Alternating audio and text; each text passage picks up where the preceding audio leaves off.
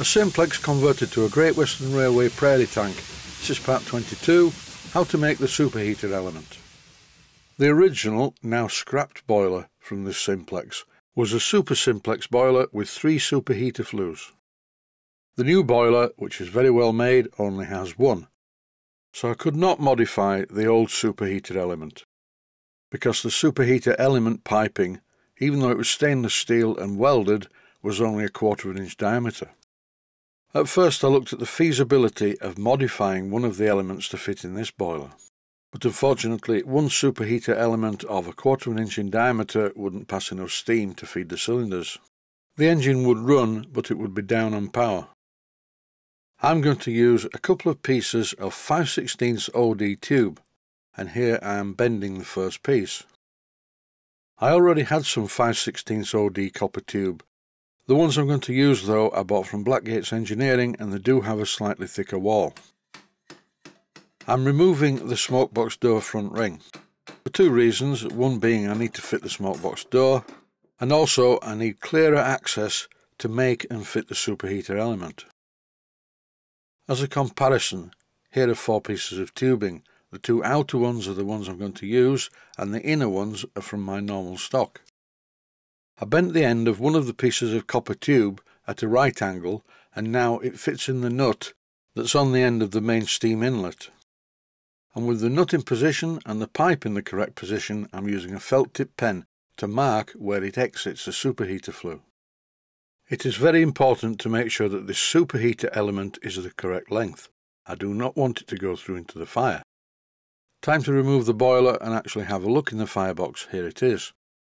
The copper tube in its normal state is far too long. Not only does it stick out into the firebox, it sticks out of the firehole door too. I made a mark using a felt tip pen as usual on the copper tube. I'm not going to cut on this mark, I'm going to cut 1 inch in from the mark. Using a small piece of cast gunmetal, which I've partially machined, I'm going to make a fitting for the end of the 2 tubes, and eventually I will be silver soldering the 2 copper tubes into the gunmetal block. But I don't want to rely just on a silver soldered connection here. I'm going to use a threaded connection, and in this clip, using my tailstock die holder on the piece of copper tubing, I'm cutting a 5/16 by 32 threads per inch thread on the end of this first tube. Once I've done this one, I will repeat the process for the other one, although the other tube will not be cut to length. You'll see why later on in the video. This copper tubing has a thick enough wall to be able to thread it like you've just seen me do. I didn't have to put a piece of reinforcing bar down the centre. It's important if you thread thin-walled copper tubing to put some kind of reinforcement down the centre, otherwise it will not work out. Now it's time to make the gunmetal block to fit on the end. Before cleaning off the end with the milling cutter, I cut the block to length. Once I'd done that, it was over to the drilling machine. I need to make 2 tapping size holes for 5/16 by 32 threads per inch that go down into the block but not all the way through it. I did this entirely by eye, and I've mentioned the calibrated eye many times in these videos. It doesn't need to be made with micrometer precision because it is not a precision part. I drilled the holes down into the block in 2 stages, first of all using a 1/4 inch drill, followed by a 9/32 of an inch drill. That way the hole cut better. Gunmetal, or red bronze as I believe it's called in the USA, is a very slippery metal. If you use a really sharp drill it grabs, and if you use a blunt drill the drill doesn't cut. I set the depth stop so I didn't drill all the way through the block, and here I'm threading the holes, 5/16 by 32 threads per inch, to match the threads on the copper tube. I cleaned up the block and shaped it using my belt sander to fit down the superheater flue. With the block fitted in the vise, I need to make a hole between the 2 threaded pieces to allow for the passage of steam through the block. Using my Proxxon motor tool, I first of all drilled a small hole between the 2 threaded holes, and now I'm using a really coarse burr to enlarge the hole between the 2 threaded parts of the block. It's more traditional to drill the holes in the first place at an angle to each other. If you do it that way, the drill bit that you use to drill the initial holes before threading them breaks through at the bottom of the holes. But I wanted my two superheater pipes to be parallel to each other all the way down. And here I'm finishing off the job using a small grinder in the Proxxon motor tool. After screwing both of the copper tubes very tightly into the gunmetal block, it's time to silver solder the whole joint. You could, if you wish, braze this joint. That way I suppose it could go through into the fire, as a brazed joint melts at a much higher temperature than silver solder. But if I was making a radiant superheater that went over the fire, I would use a welded stainless steel structure. I haven't got the equipment to do this, I have no welding equipment at all, but when funds allow, I hope to buy a welder soon.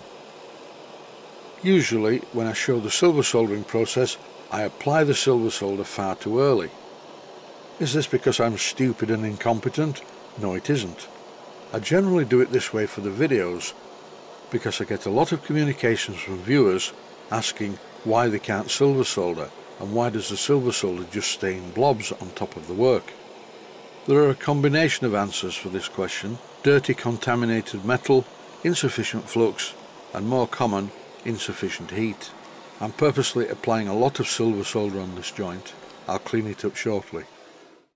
If this superheater got so hot as to melt the silver solder, and I don't think that's ever going to happen, as the copper is threaded into the block will not blow off the end of the pipes. This clip shows the block on the end of the pipes after I cleaned it up and shaped it using my linisher or belt sander. It's not a tight fit in the flue, and it must not be a tight fit in the flue. It's just a very easy rattle fit in there. Some viewers may be thinking, why didn't I use 3/8 diameter tubing? The answer to that is the block would have had to be bigger and the tubes would be bigger. It's worth remembering that for a superheater to work, there needs to be heat from the firebox going down the superheater flue, and if the pipes and the block are too big, this is not going to happen. It's also worth remembering that you need to be able to get a flue brush down the superheater flue to clean out the ashes and rubbish that gets in there from the fire. Now I'm approaching a critical part of making this superheater element. I need to bend the other tube to go into the wet header. In this clip I'm using a piece of scrap 5/16 tube bent at 90 degrees to see whether it's going to work. Originally I was going to make a special union and silver solder that into the wet header, but no, I think the pipe will go in there okay as it is. It's just going to be a bit nerve-wracking getting the bend in the right place. With the original felt tip pen mark aligned with the end of the superheater flue, I bent the long pipe that will need cutting off. My first attempt though wasn't good, so I annealed the pipe by heating it up to bright red, then quenching the pipe in some water. And now I'm pleased to say the bend is in exactly the right place. Using my small bandsaw, I cut the piece of pipe to the correct length. The black felt tip pen mark shows how much of this copper tube is going to fit into the wet header. I trimmed a tiny bit more off it and then I fitted it loosely into the wet header, so here you can see the almost finished job. I refitted the boiler to the smoke box and sat it on the engine, and as you can see everything lines up fine. Unfortunately though you can't see the wet header because the petticoat pipe's in the way. I'm going to make this petticoat pipe much easier to remove than it currently is. I'll show this in another video, as well as the final silver soldering of the superheater element. That's it for now. Stay safe, stay well. Thanks for watching and hope you found it useful. Please take the time to visit my Mainsteam Models website and click on the section of the website that says Video Playlists. And by doing that, you can find other videos that you may like to watch. And by using the playlists, you can actually watch the videos back to back.